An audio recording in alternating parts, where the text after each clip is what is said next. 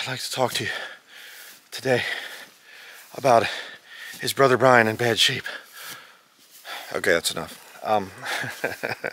I've gotten a lot of people that are making these little weird things about, oh, you're breathing heavy, so you must be obese and you must be in really bad shape or something. And it's very distracting to hear somebody breathing so hard. And, okay, first and foremost, I am not obese. Okay, I mean, I'm not, you know, I don't have a gut or anything. I mean, you can see me in some videos. I'm not obese.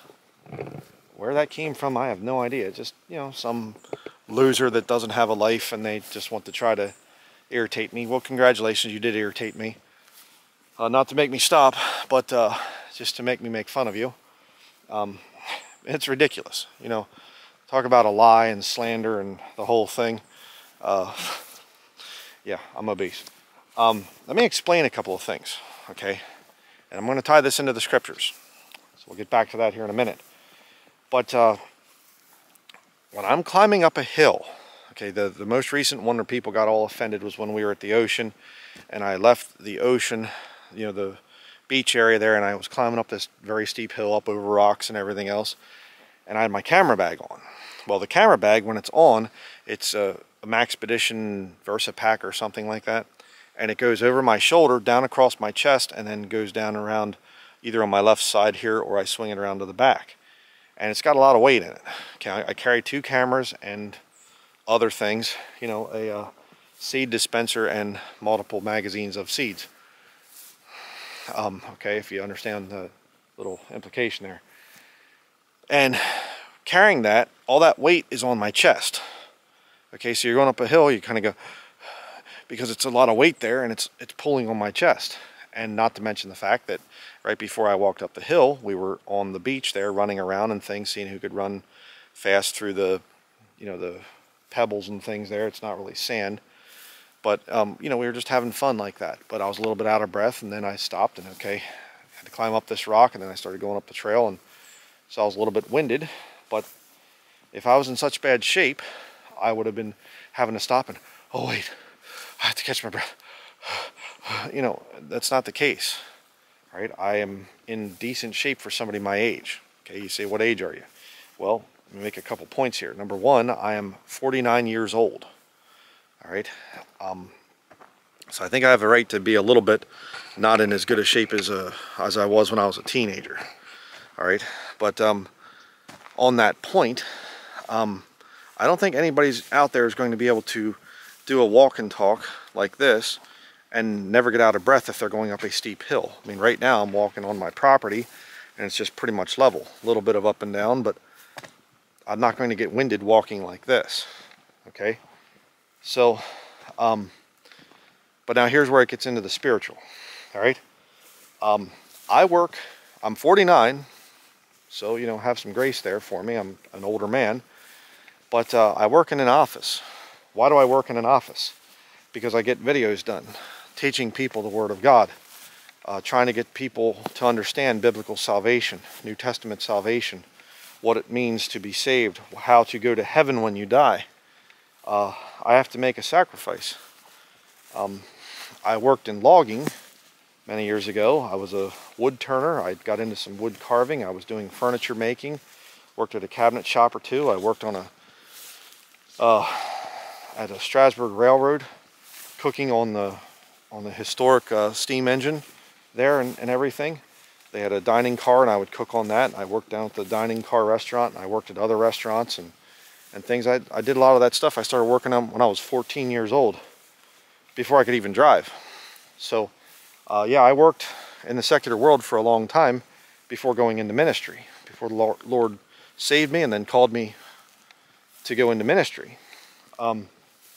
So I do have a history of working at regular jobs, all right?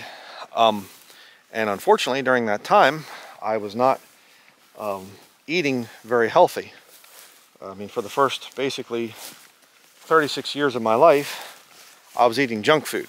Lots of candy, lots of poison pop, the whole thing. So I have only really been into natural health now for a little over 10 years. I mean, I ate some nutritious type of foods, but the real health that I've experienced has only been just a recent thing. And so that's another issue. You know, I'm not in the most perfect of health because I can't be out here. I sacrifice my time to put videos out for people out there. And I thank you to everybody out there that supports the ministry, that actually learns from me and gets things from this video, or from this ministry rather. And they say, I'm going to follow the scriptures.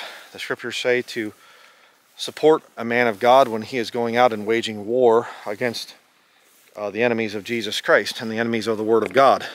And that's what I do. You will never find another ministry like this. I don't care. I'm not trying to brag. I have to speak foolishly here for a minute. But you will never find another ministry like this that has such a low operating cost. And I don't have some big church building for you to help pay off or whatever else. I don't have some big debt from my years of being in seminary or something like that. We live very simple. Eat 2 meals a day. High nutrient dense foods. But the whole point is, I try to not be a burden on the body of Christ. Okay? I take it very seriously. I take my job very seriously.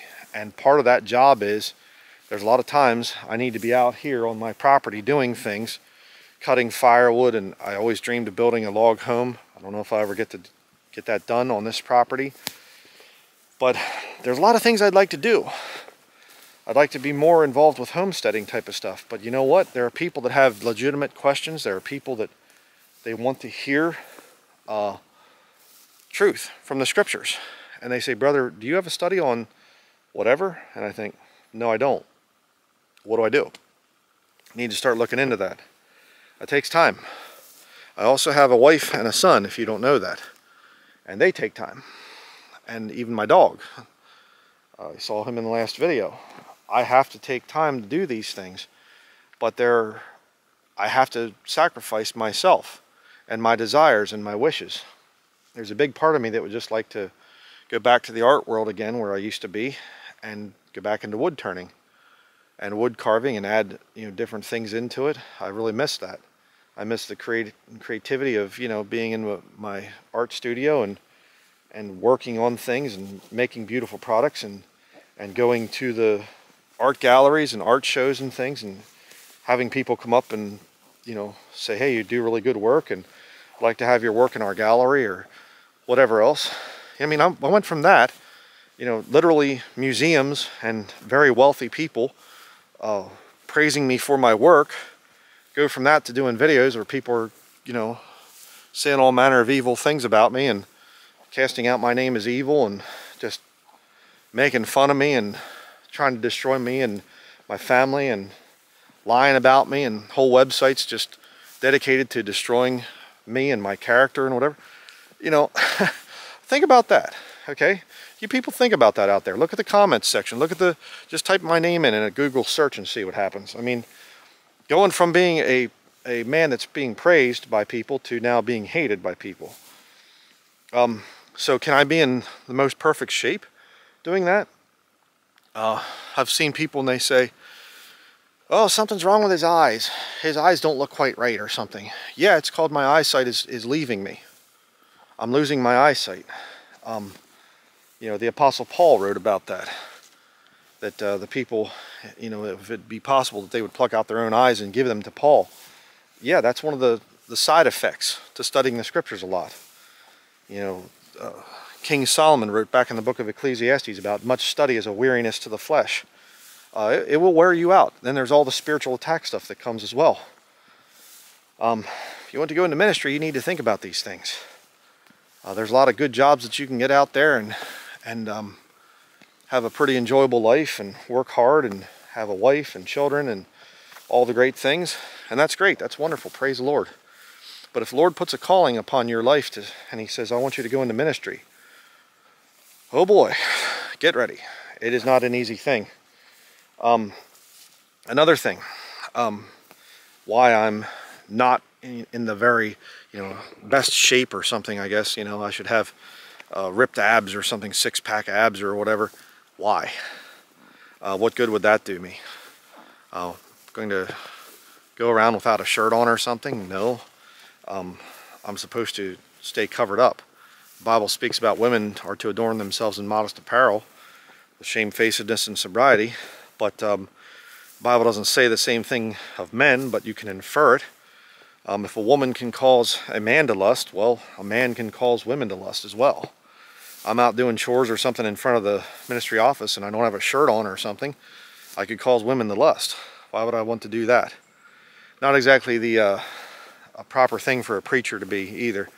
Oh, that preacher, he sure is ripped, you know, look at him, man. He's, you know, does bodybuilding and whatever else, and weird. You say, well, you should at least go to the gym, Brother Bryan, get yourself in better shape. Well, that's a problem. I've actually only been in a gym one time in my entire life. My older brother, Dean, he used to have a screen printing business when he got out of high school, and he made the t-shirts for Gold's Gym.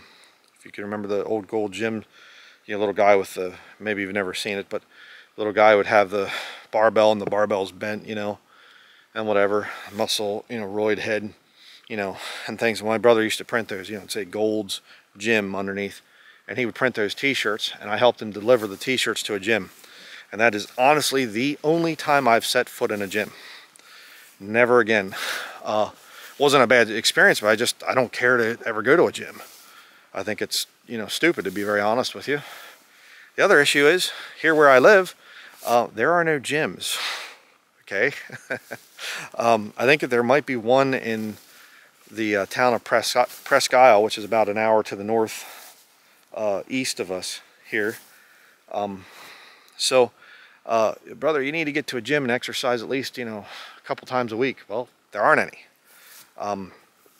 People around here, my neighbors and things like that, we're not really concerned about gyms. We don't really sit around looking for ways to get in shape. We work. It's a hard life. City people don't understand that, I guess. You just kind of think to yourself, well, you know, you have to go and get in little spandex stuff and whatever else and lift your weights and whatever. And not when you live out here, you don't.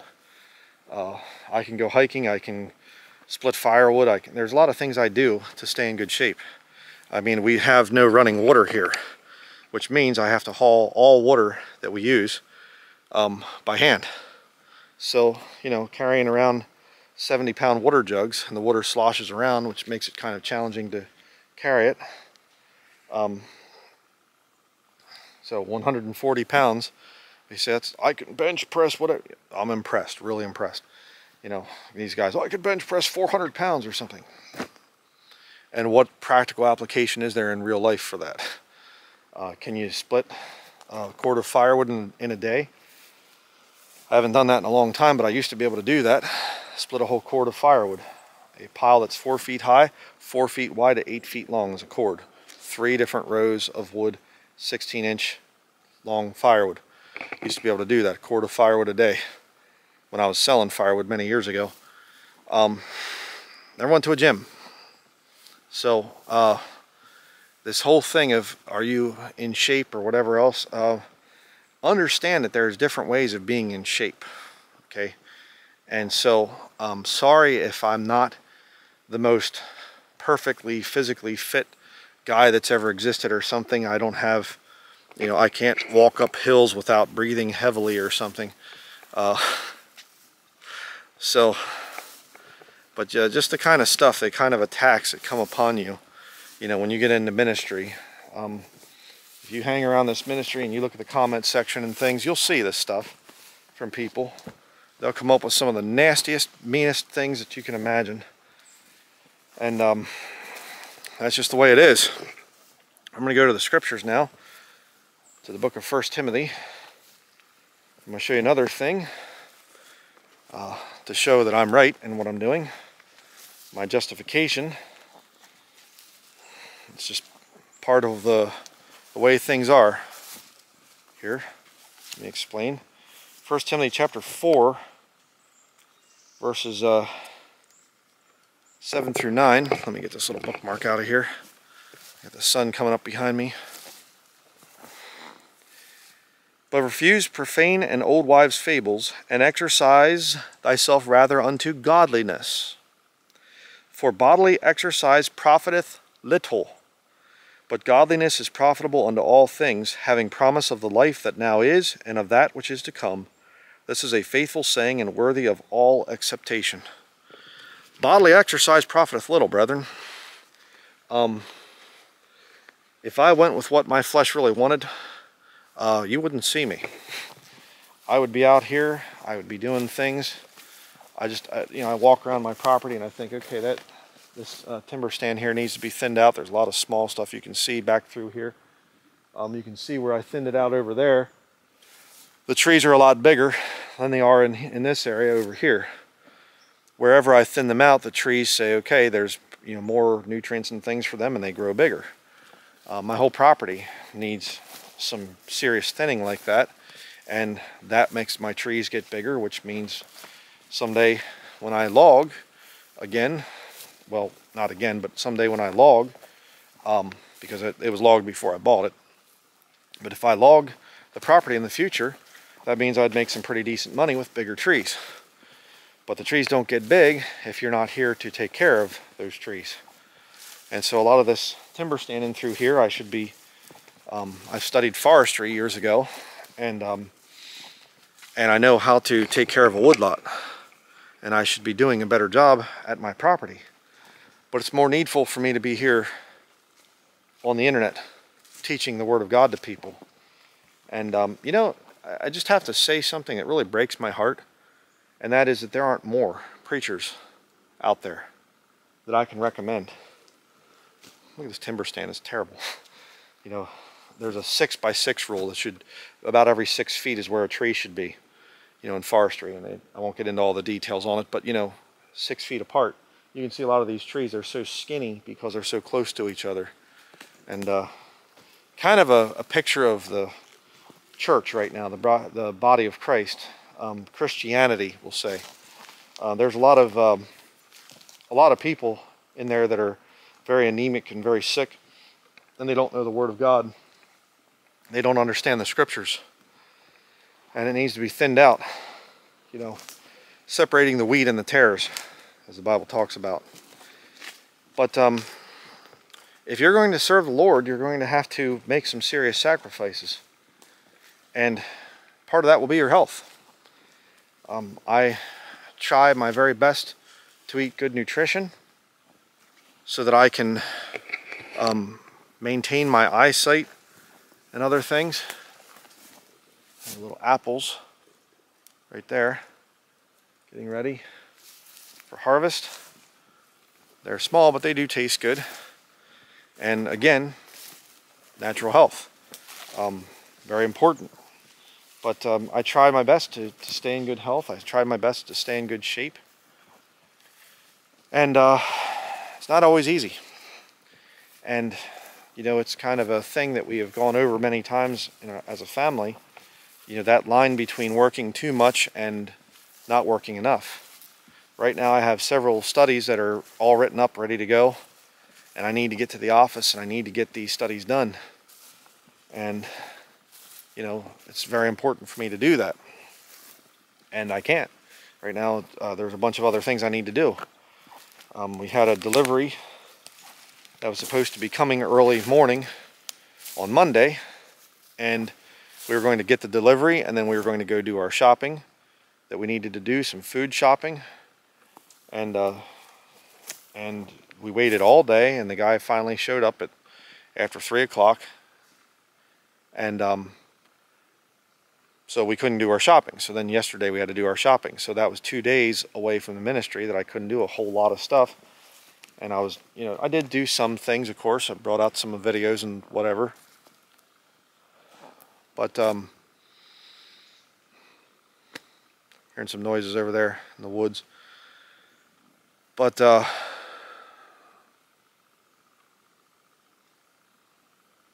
so not sure what that is over there. But probably my son, unless it's a moose, then I'm gonna have to adjust its attitude if it comes at me. They're not like that though. They're not really that dangerous. You just yell or whatever and they take off. But anyhow, just to finish up the video here, there are sacrifices that have to be made. And so If I'm not in the most perfect shape or whatever else, well, sorry about that. You know, I'm sorry if people get offended at me breathing heavy when I'm walking up a hill, carrying a camera bag, and, you know, I get out of breath a little bit. And of course, you know, all the people that say I'm in bad shape, I look at their channels and they have no content. So, go figure. But that should be it. And I have one other video I need to do here, and then we're heading to the office, and then I'll get to work on some other things. But just as a little precaution out there, if you think that ministry is an easy thing, you're a young man and you want to get into ministry, you'll find out.